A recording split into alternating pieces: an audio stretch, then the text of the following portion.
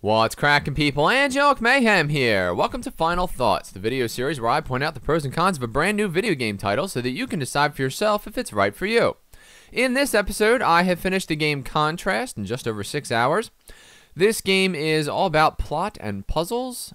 Unlike most of my other reviews, the gameplay footage that you're watching in the background is only from the first 10 minutes of the game to prevent spoilers.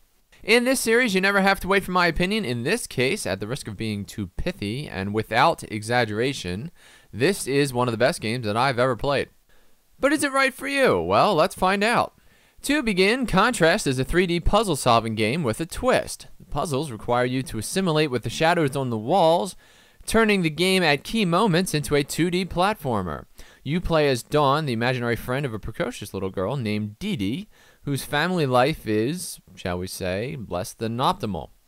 The plot of the game revolves around you following Dee Dee around as she sneaks out of her bedroom at night to explore the world, assisting her past obstacles she cannot traverse on her own, and attempting to piece together the gritty happenings of her life. The game is set in a beautiful but strange world that is gorgeous and reminiscent of the Art Deco style you would see in classic film noir movies.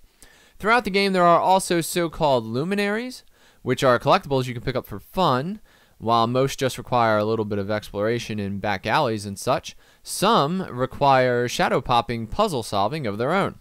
You can also pick up items from around the world that give you more backstory into Dee Dee and her family. Your enjoyment of the game will be doubled, I assure you, if you examine and or read each of these items as you grab them. This is the first game from Compulsion Games, a collaboration of video game professionals in Montreal, Canada. Normally, I'd have more to tell you about the developers, but their corporate website is so scatterbrained and poorly designed that I'm not entirely sure it hasn't been adjusted by hackers.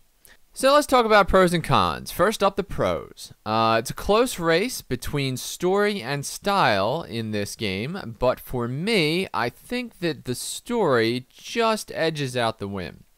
It is at once both sweet and dark, a tough combination. I won't spoil it for you, but in every conceivable aspect, the plot does not end where it begins, and that is hard to do. With that said, second place belongs to the Art Deco film noir setting of this game, which is absolutely gorgeous. Exploring this world, even to its edges, will feed you enough eye candy to fill a Halloween bucket. In the game, the word chiaroscuro appears. I won't tell you where because that's a spoiler. Chiaroscuro is an Italian word. It means the interplay between light and shadow. That's a 2400 SAT word. When I saw that, I was like, haha, nice! As you shift from shadows to real life and then back again, there is a very subtle saturation shift between the vibrant colors of real life and the more washed look of the shadows. As weird as it sounds, it really adds something. Finally, the shadow jump mechanic is amazing and really well done. It defines the game and yet isn't gimmicky or ostentatious. It also adds some interesting solutions to the puzzles. For instance, you can use your shadow jump ability to circumvent locked doors by passing through windows while staying in the light. Alright, now let's talk about cons. I have yet to meet the perfect game, and to wit, Dawn is referred to as an acrobat, but she does nothing acrobatic other than jump, which she does really high, but nonetheless, it's just the one thing. If she could roll or do splits or crawl through tight places or swing from pipe to pipe, it would really have made the puzzles amazing and would have filled out her character a little more. Also, just as a video game model, as a 3D thing in the video game, I found her to be very stiff. Okay, she walks weird and she's just kind of odd. The puzzles are challenging and fold in well with the story. However, only 2 of the puzzles have multiple ways to beat them. At each puzzle that I came across, I tried alternative ways to accomplish the same thing and was rarely rewarded. I really think that this game could have bordered on perfection had they offered multiple solutions to almost every puzzle. The game violates its own rules by allowing Dawn to crash through wooden fences and other such barricades, though not through glass, with her dash mechanic. While rare, I would have preferred if these were instead handled with more shadow puzzles. Okay, I thought they felt a little cheap to me. There is one puzzle involving an ogre that was maddeningly difficult to beat. Also, the animation broke when I was playing, and the ogre remained on the screen even after I beat him. This game is basically a story, so is, as a result, very, very linear. You can't progress out of an area until you complete certain tasks, and you are walking through basically a scripted movie. I personally had no problem with this because, it's a puzzle game, so that should be expected. But I have seen some complaints on Steam about it, so I figured I'd mention it. The world is 3D with 2D puzzles. As a result, to prevent you from solving certain puzzles in the 3D world, the developers throw up some invisible walls in certain places that are just aggravating. Most of the time, they're quite noticeable, and they make me sad because those were really great opportunities to, again, offer multiple ways to beat the puzzles. To interact with objects or puzzles, you have to press the E key. However, once inside the event or puzzle, it doesn't tell you to press the E key again to get back out of it. So the first time that you're in there, you kind of feel like you're lost. This is even though that the backspace key is the one that you've been using for most of the game to get back out of things.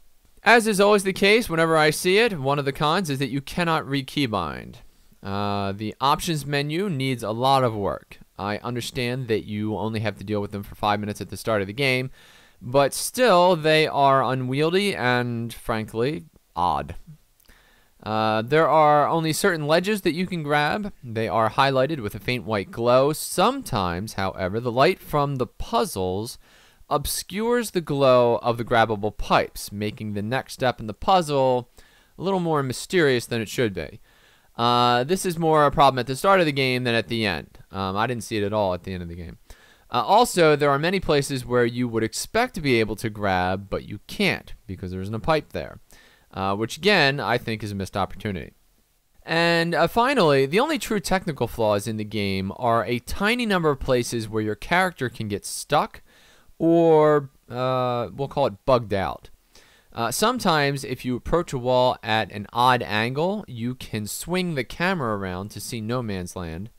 And Dawn will do a very weird falling animation, even when she's standing on the ground, if she just kind of happens to wedge herself into a weird spot.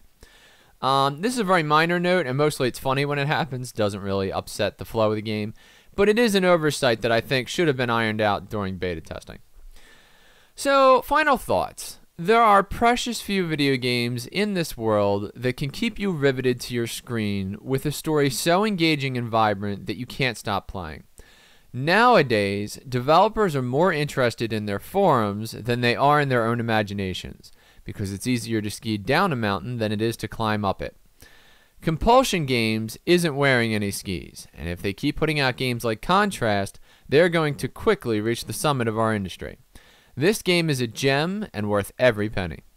Is it right for you? Well, only you can decide that, and hopefully this video has helped. If you have any questions, leave them in the comments below, and I will try to answer them. In the meantime, thanks for watching this video, and if you enjoyed this video, please click the like button or subscribe to my YouTube channel for more content like this in the future. I'm Angelic Mayhem, and I'll see you next time.